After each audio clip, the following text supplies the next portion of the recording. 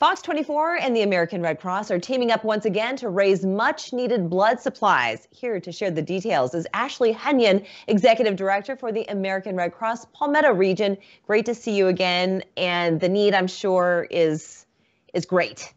The need is great. That's right. And thanks for having us. And so that we can be here and talk about that, because not only are we collecting blood during a global pandemic, but we're collecting blood during the winter months, which traditionally make it a little bit harder to collect blood in a regular year. That's because of travel, seasonal illness. So we really are thankful to get the word out for folks to come out if they're feeling healthy and donate blood. Definitely. It's kind of a double whammy. And speaking of illness, okay, so if someone has had COVID, who could potentially have COVID, how do you screen for patients when you're trying to raise blood supplies? So we want to make sure that everyone making an appointment to donate blood is feeling good. And then on the day of the blood drive, we are checking temperatures at the door and making sure everyone's wearing face coverings.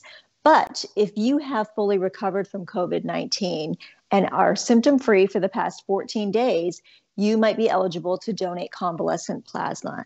And that is an essential treatment that is going directly to hospital patients that are severely ill with COVID-19. And it's been helping a lot. We've seen a huge uptick in the need for this convalescent plasma. And it's as easy as going to redcrossblood.org and starting the process to see if you're eligible to donate that convalescent plasma. The other cool thing that's happening right now is that if you come out to give whole blood, just the regular blood donation appointment that takes about 45 minutes from check-in to check-out, we're able to give you a free COVID-19 antibody test. You'll get your results in 8 to 10 days and just have greater awareness whether or not you've been exposed to the disease. You know, a lot of people were saying last year, I was so sick in January, February, whatever it was. Did I have COVID? So these antibody tests are really quite handy to know whether or not maybe that's what you had. And then you have a little bit better sense as you move forward in your life. All right, so the blood drive is happening Tuesday, February 23rd from 11 a.m. to 7 p.m. And where are you going to be located? It's going to be at the Northwoods Mall. So on the Bloodmobile outside by the King Street Grill.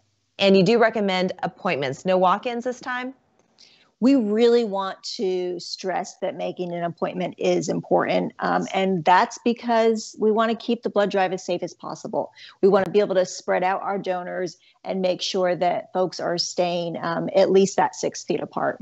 Okay, we have a goal. We want 40 people to show up at least. If we can surpass that, all the better.